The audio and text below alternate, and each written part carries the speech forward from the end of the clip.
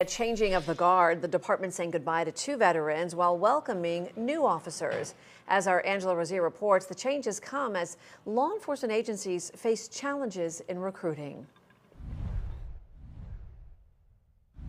A bittersweet day here at the Port St. Lucie Police Department. 2 officers retire after serving decades here in the city, and 2 new officers take an oath to protect their community.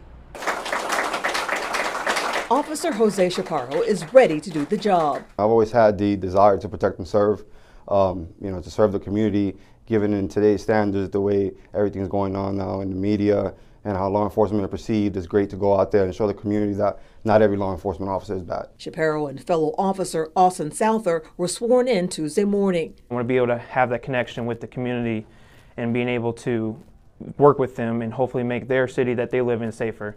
The police chief made it official on the same day Officer Victor Garcia and Officer Billy Olson are retiring. So we're losing 2, and then on the flip side, we just swore in 2 great new officers. And if you're new to law enforcement in Florida or you're coming from out of state, there's a $5,000 signing bonus, plus some moving expenses and other perks. The changing of the guard comes as law enforcement agencies face challenges in recruiting and national coverage of high-profile killings that have put police under increased scrutiny. The secret to this job is never to get so emotionally compromised that you make bad judgment calls. And if everybody on scene is cognizant of that, it should be fine.